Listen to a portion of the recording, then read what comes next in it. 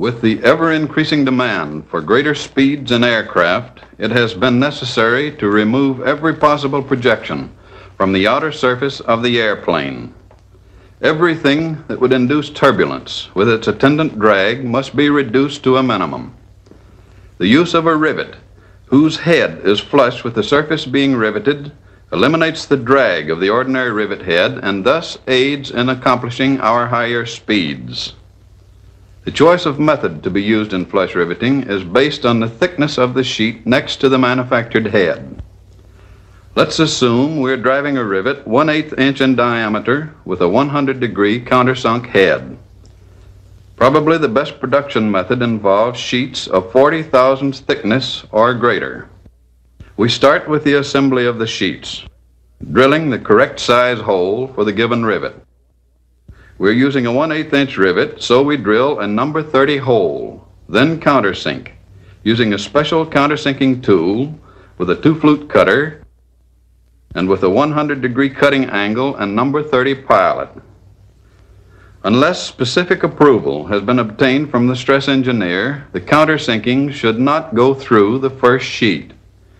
If sheets are properly clamped during countersinking, it is not necessary to disassemble them for burring, which is a costly operation. Next, we insert the rivet, the length of which has been determined by adding 1 1/2 times the diameter of the rivet to the grip. The grip, as shown here in white, is equal to the total thickness of the material being riveted. A vibrating type air gun with a flush rivet set and a regular bucking bar may be used. Ordinary riveting technique will do for driving of this type rivet. The finished rivet should have a formed head, 1 1/3 times the diameter of the rivet and about 1/2 the diameter high. The flushness of the rivet, as determined by aerodynamics, must run in the neighborhood of plus or minus 2 thousandths. We have just demonstrated the countersink method of riveting. This is a method used when both sheets are over 40 thousandths in thickness. Structural requirements make it necessary to dimple the sheet next to the manufactured head if this sheet is under 40 thousandths in thickness. This double dimple method is used for flush riveting thin sheets. Here again, we start with the number 30 hole and follow this with insertion of the rivet. The length of the rivet is again the thickness of the material plus 1 1/2 times the rivet's diameter. The driver uses a standard flush rivet set. The bucker uses a special dimpling set that has been adjusted by the tool department to give the correct angle and depth of the dimple. Using the rivet as a punch, we dimple the two sheets together into the dimpling set. The special dimpling set is removed. The driver retains the standard flush driving set. The work then proceeds with the bucker using an ordinary bucking bar. Driving this type of rivet requires greater skill than was required in the previous method. Any clinching or offset of the rivet will cause the dimpled edge to crack. The rivet must be driven straight. We have just shown the double dimple method of riveting. This is one of the methods used when both sheets total 40 thousandths or less in thickness. A third method, used for riveting of slightly heavier gauges than in the last method, involves a separate dimpling of the sheets. Again, we start by drilling our number 30 hole. The sheets are then disassembled and machine dimpled separately on the squeezer. Note the angle of the dimpling tools. The dimpling punch for the top sheet has an angle of 100 degrees, the same as the rivet head. The dimpling die has an angle of 110 degrees. The dimpling punch for the bottom sheet is also 110 degrees to correspond with the top sheet, and the dimpling die is 120 degrees. This difference is necessary in order to get a good nesting of parts. Upon completion of the dimpling operation, the parts are reassembled. Sheet metal riveting clamps are used to hold the parts together until riveting is completed. The rivet is inserted, and from here on the work proceeds using a regular flush riveting set and the ordinary bucking bar. Driving this type of rivet requires the same skill on the part of the operator as in the former dimpled method. It is very important that the rivet be driven straight. We have just illustrated the pre-dimple method of riveting.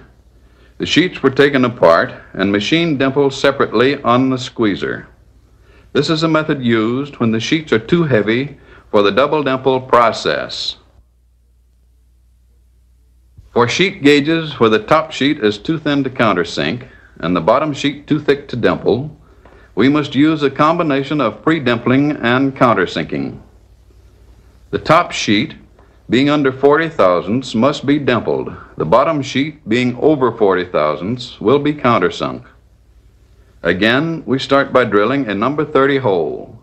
Sheets are disassembled and the upper sheet is machine dimpled using special dimpling tools on a squeezer-type machine. The bottom sheet is countersunk using the special countersinking tool. The angles of the dimple and countersink are very important. The angle of the dimple next to the rivet must be 100 degrees because the rivet head is 100 degrees. The angle on the opposite side of the sheet is 110 degrees. The angle of the countersink is also 110 degrees. Parts are reassembled using sheet metal clamps. Rivet is inserted. This is followed by driving the rivet using a standard flush driving set and bucking bar. This riveting technique is fairly simple because there is no lip on the under sheet to cause cracking or failure from clincher rivets. We have just demonstrated the combined countersink and dimple method of flush riveting. This combination is used in cases where the sheet next to the rivet's manufactured head is too thin to be countersunk and the bottom sheet is too thick to be dimpled. Now let's review the four methods of flush riveting just demonstrated. Countersinking, used when the top sheet is 40 thousandths thickness or greater. The flushness of the rivet is obtained by setting it into a hole countersunk by a special tool. Double dimpling, used when the total thickness of the sheets being riveted is 40 thousandths or less. In this method, the flushness of the rivet is obtained by using the rivet itself as the punch to form the dimple. Pre-dimpling, used when the top sheet is 40 thousandths or less, and the total thickness of both sheets is over 40 thousandths and under 90 thousandths. The flushness of the rivet is obtained by setting it into a dimple formed mechanically on a squeezer.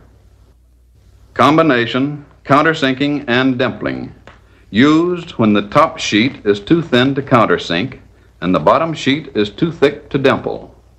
The top sheet is dimpled and the bottom sheet is countersunk. The result obtained by each of these different methods is the same. The head of the rivet is flush with the surface so that the turbulence or drag is held to a minimum.